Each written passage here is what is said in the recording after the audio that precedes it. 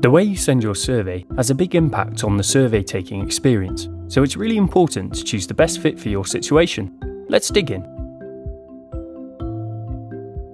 If you've already got a contact list of people to send your survey to, an email invitation is your best bet. Your contacts can be quickly uploaded directly to your collector, or you can grab your list from email clients like Gmail and Outlook. Just compose your email, then we'll send it for you.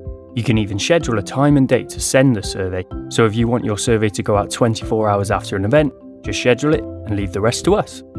An email invitation is also a great option if you'd like people to be able to save their progress instead of taking the survey all at once. From the collector options, you can let people go back and change their answers until the survey is submitted, or even after they've submitted it. While you're there, you can make your responses anonymous in the results, but still track who fills out your survey.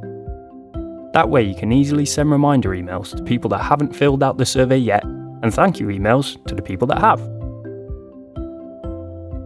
A web link is the all-purpose solution to sending out your survey. Just grab your link and share it through as many channels as you'd like, such as social media, a newsletter, or a standard email. Using a web link gives you the option to allow multiple responses from the same device. So if you're at an event or conference and want people to fill out your survey, you can loop it back to the start after each person completes it. When you need to send the same survey over time, the web link has a recurrence option that lets you regularly share the same survey and gather data over time. We'll automatically create a new link to your survey each time. All you have to do is get the link and send it out. Web links keep responses anonymous in your results, so if you want to track responses with a web link, you can add tracking questions to your survey.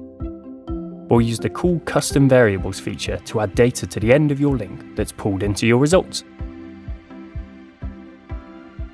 If you need to embed your survey into your website, the website collector is perfect.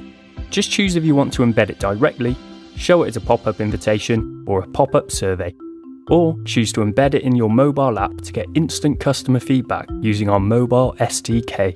For surveys that you want to share on social media, you can use the web link collector or use the social media collector to share on Twitter, LinkedIn, or Facebook at the click of a button. Speaking of Facebook, if you have a short survey, you can use the Facebook Messenger collector to let people take your survey directly in Messenger.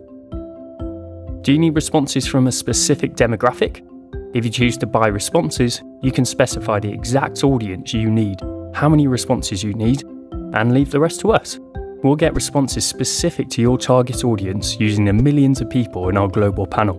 Finally, if you've collected responses offline, you can add each response manually at any time so you can analyse them within your account.